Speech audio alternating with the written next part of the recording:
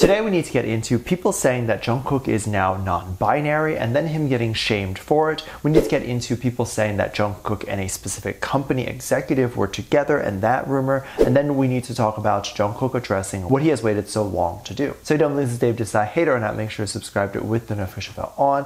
Grab your Dumplings, hey Spling Mug merch, and let's go. I think one thing that the fandom loves about BTS and their members is that they are planners. They will plan things for years at a time and it will be super elaborate things. Jung Kook, for example, talked about what he wanted to create in terms of an album many years before the album was even created, and I think this made fans go crazy. So what happened and what did he say many moons ago? A little while ago, BTS members had a fun show where they posted on Weverse where other BTS members decided to come in and pretend to be interviewers and interviewed each member. What better news reporters there are than the members themselves who know everything about each other and know what the actual good questions are to ask. J-Hope was the one that interviewed Jung Kook and asked Jung Kook about his future plans to make music or to release a mixtape.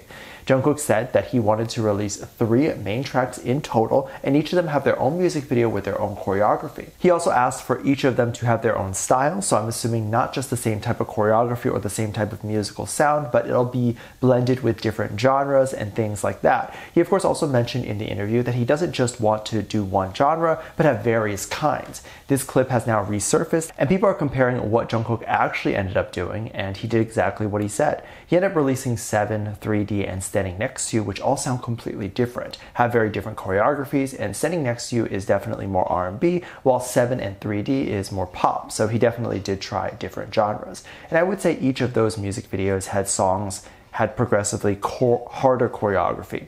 This is beautiful because when you do have a really clear vision of what you want in a music video, it makes it so much easier to actually go and do it. He knew exactly what he wanted, and he probably even had this vision for each of the music videos in his head before he even started the promotion or even making the album. There's of course a lesson here for everybody that if you do want something and you have a very clear vision on what it is that you want, it makes it a lot easier for you to go for it. Stay true to your dream and keep at it, and also not give up because you know exactly what you're looking for. This interview was done back in 2021, and then of course he released his music video in 2023. So it's been 2 years in the making that he has had this vision in his head now, and now it's finally out and he's able to look back on it and say what he was waiting on is exactly what he ended up doing. Of course, this is the tough thing about art, because you can have a clear image of what you want in your art and what you imagine your art to look like. However, other people are going to have different visions, also make up rumors and portray you in a light that you didn't intend to have yourself look like, or maybe he did. But there's a rumor going around that Jung Kook is non-binary. This rumor started because in the Standing Next to You music video that HYBE had agreed and put out, Jung Kook was seen with a dancer who identified as non-binary. The dancer's name was Emma Louise, and people think that since Jung Kook hired this dancer to perform in the music video, that this means that Jung Kook is either non-binary himself or he's a supporter of the non-binary community. People also think that since HYBE had put the stamp of approval on it, it must mean that HYBE is trying to say something here about Jung Kook. This is always such a strange assumption that people have of other supporters in the LGBT community, because they think that those people who support the LGBT community are part of the community themselves, when in reality you can just be allies or, support a community. I don't have to be an animal myself to support animal rights, and of course Jung Kook is a supporter of the LGBT community. However, then there's other moments where Jung Kook would be wearing clothes that is a crop top or wearing makeup and those things, and then people think that he himself identifies as non-binary. This is a pretty controversial idea because I know there's a lot of people who think when a straight person or presumably straight person starts to act in things that seem like it's part of the LGBT community, people think that that person is either queer baiting or appropriating. However, this is not always the truth, because I think it's easier for the general public to look at someone who is straight and see them act in either a LGBT or non-binary way, and then it's easier for that person or for the general public to start accepting the community. Jung Kook wearing crop tops and doing those things have made it almost seem acceptable for men in public to start wearing them, and that helps LGBT boys who want to wear crop tops, and it's not seen as a big deal. People are also scared that Jung Kook might get attacked or hurt in the military due to him being seen as non-binary and those sorts of things. However, if Jung Kook is showing that he is very masculine and strong and in a leadership position in the military, I really don't think anyone is really going to come after him or attempt to attack or hurt him, especially those soldiers who are at a lower rank than him. I also don't think that HYBE exposed exposed anything about Jung Kook, and I don't think Jung Kook does identify as non-binary. We have seen his members call Jung Kook he many times, and I understand that just because someone might go by he, that it doesn't mean that they're non-binary, as things like cultural acceptance need to exist first before these idols can reveal themselves. However, the internet has made it seem like if you don't identify with these sorts of things, that you're a bad person. A lot of people who want Jung Kook to identify as non-binary are usually doing it because they want more non-binary representation. But you can find that elsewhere if that person is not Jung Kook. There's also been a lot of harassment sort of going on. People have been sort of taking moments of Jung Kook and Scooter Braun and making really inappropriate comments towards them.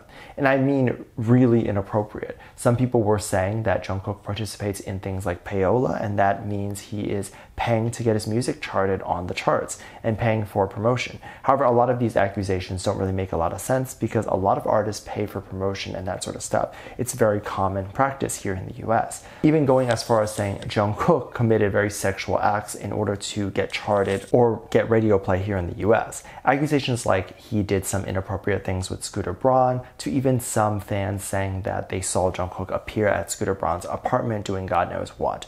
These accusations are not good and really do fall under harassment, because accusing someone of doing something that they didn't do, and hey, look, there's nothing wrong with using what you got to get ahead. I don't hate that at all, and everyone has their own hustle. However, that's not how the industry works, and to be honest, I really don't think I've ever heard it actually working out that way. Like, I can't think of a specific case in which someone actually did sleep their way to the top. Like, any of the big names that you hear, I don't think any one of them has ever slept their way to the top. They just didn't need to, because at the end of the day, if they were to have done that, that would mean that they have no talent. And what producer, label, CEO, whoever is going to risk their reputation just to promote someone and then sleep with them and that's it? Because other people, investors, fans, they look at these CEOs and producers and they think that everything the producer and CEO puts out is going to be quality, top-notch stuff.